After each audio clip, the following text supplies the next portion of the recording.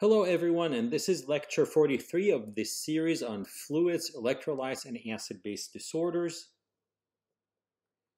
This series accompanies and expands on my book, Manual of Fluid, Electrolyte, and Acid-Base Disorders, a Pathophysiologic Approach to Common Clinical Problems.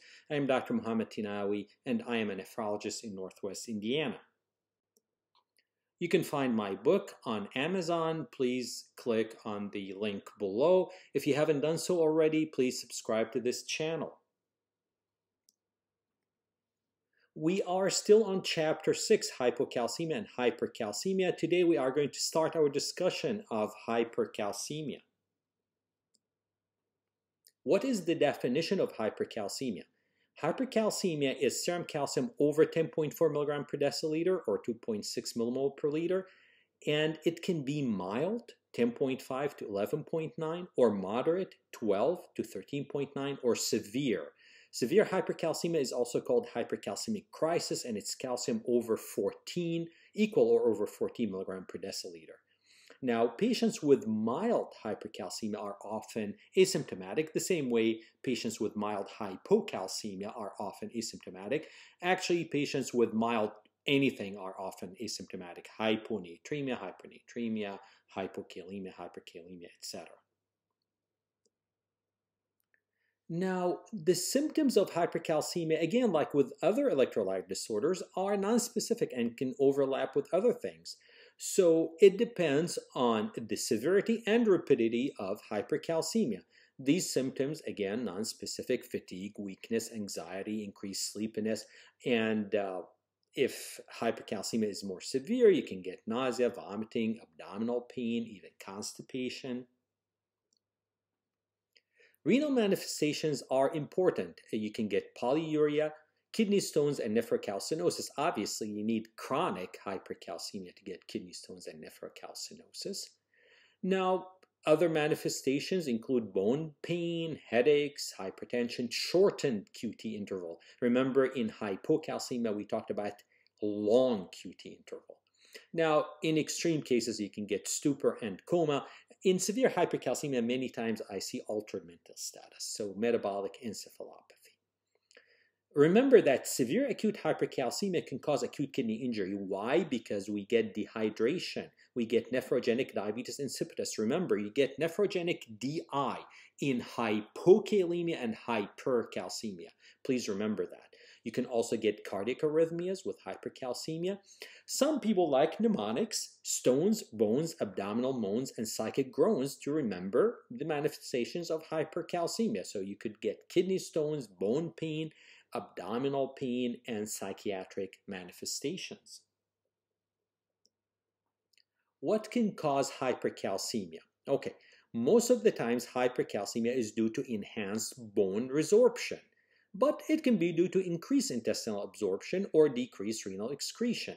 Now, the most important causes of hypercalcemia are primary hyperparathyroidism and malignancy. Okay, you have to exclude these two right off the bat: primary hyperparathyroidism and malignancy. Now, in ambulatory patients, especially when you have mild hypercalcemia, someone with not that many symptoms, maybe osteoporosis, maybe kidney stones, think of primary hyperparathyroidism. If you see someone in the hospital with severe hypercalcemia, it is malignancy until proven otherwise. And when you have hypercalcemia in the course of a malignancy, the prognosis is usually poor. So first and foremost, rule out primary hyperpara and malignancy. Now, sometimes hypercalcemia can be a clue to an occult malignancy. Sometimes you see that before the diagnosis of a malignancy. Hypercalcemia in cancer patients is common. It can be seen in up to 30%. Now, like I said, primary hyperparathyroidism and malignancy are the most two important causes of hypercalcemia. They are responsible for 80 to 90% of cases. Now, malignancy-associated hypercalcemia can be severe and life-threatening, and it can be either due to bone lytic lesions, due to osteolytic bone metastases, or due to humoral reasons. Now, Humoral hypercalcemia of malignancy is common, so 80% of hypercalcemia due to malignancy falls into this category. And here we have something called parathyroid hormone-related protein, used to be called parathyroid hormone-related peptide. At any rate, PTHRP. What does it do? It enhances osteoclastic activity, as you would see in renal cell carcinoma, adenocarcinoma of the ovaries, adenocarcinoma of the breast, squamous cell carcinoma of the lung, esophagus, and cervix. So you have increased osteoclastic activity, and the effect of PTHRP is the same like PTH on target cells. So you are going to have release of calcium from the bones. Both hormones actually have a common receptor. Let's talk now for a minute about familial hypocalciuric hypercalcemia, or FHH. This condition should be differentiated from primary hyperparathyroidism because FHH does not require surgery, while primary hyperparathyroidism usually requires surgery, removal of adenoma. What causes FHH? Here we have inactivating mutations in the calcium sensing receptor. So these mutations can give you neonatal severe hyperparathyroidism if they are homozygous, or FHH, familial hypocalciuric hypercalcemia, if they are heterozygous. Okay, when you have inactivating mutations of the calcium sensing receptors, you are going to have the same effect like PTH, parathyroid hormone. So you are going to have the same effects like having an elevated PTH. Okay, this is why it can be confused with primary hyperparathyroidism. This FHH is an autosomal dominant disorder. So if you suspected it, you can test other family members and find the same thing. You have moderate hypercalcemia, never severe. So if you get someone in the hospital with a calcium of 15, FHH is really not in the differential diagnosis. Look for a malignancy. Here you have mild hypercalcemia, maybe 11, 10.8, 11.1, okay? The patient will have either normal or moderately high PTH. So normal PTH is what, up to like 50. PTH here can be 45, maybe 60. You have hypophosphatemia because you have, again, a little bit elevated PTH, and PTH is phosphaturic. You have hypermagnesemia, and you don't have, again, severe symptomatic hypercalcemia. Milk alkali syndrome. Now, this is important. We still see it occasionally. Now, a better name for it nowadays is calcium alkali syndrome. Here you have increased intestinal absorption of calcium. So with primary hyperparathyroidism, with malignancy, you have increased bone resorption. So you have release of calcium from bone. Here, this is different. You have increased intestinal absorption of calcium due to high intake of calcium and vitamin D, especially in people who take a lot of antacids. Now, the kidneys cannot excrete all that excess calcium, and patients will usually present with nephrocalcinosis. Now, in the past, people, when they had peptic ulcer disease, they did not have pantoprazole, they did not have famotidine, so they used to ingest a lot of milk. By the way, it doesn't work well for ulcers. It doesn't work at all. And milk had a lot of calcium, so they ended up with milk alkali syndrome. Now, in some patients, the source of calcium may not be immediately evident. Like some people take a lot of nicotine substitute gums, and that has a lot of elemental calcium, 94 milligrams of elemental calcium per piece. So probably then the top three reasons of hypercalcemia when I'm looking at them, you have malignancy for severe hypercalcemia, primary hyperparathyroidism for ambulatory patients. Number 3 would be milk alkali syndrome. Okay, so if you see hypercalcemia, ask about people who ingest a lot of Tums, who are on high dose vitamin D, etc. Now, when you cannot find the reason, well, then this is time to look up at a table to look for your textbook. And this table is from my book.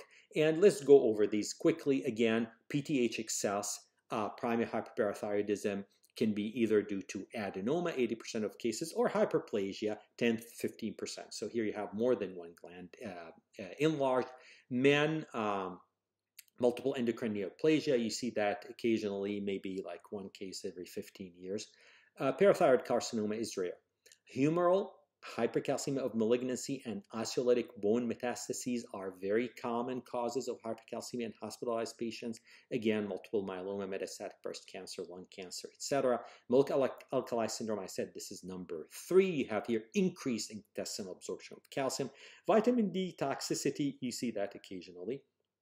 And you just check 25-hydroxy vitamin D level. 1,25-dihydroxy D is interesting. You should know about that. You see that the prime example is sarcoidosis, okay? You need a granulomatous disorder like sarcoidosis, tuberculosis, leprosy, because these macrophages make 1,25-dihydroxy D. So 1,25-dihydroxy D or calcitriol is made in the kidneys, but macrophages in granulomatous disorders can make it.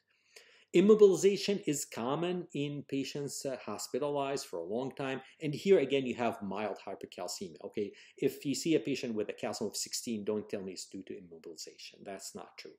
Paget's disease, not common. I think I still have to see a case.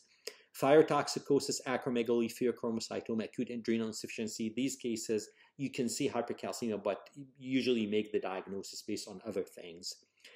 Thiazide diuretics actually are important. They can cause mild hypercalcemia. I see that a lot. And usually you don't need to do anything about it. Actually, it may help in patients with osteoporosis. And again, it is mild, and you still need to exclude primary hyperparathyroidism. Lithium can do it. Hyperaugmentation solutions if you're putting a lot of calcium, theophylline.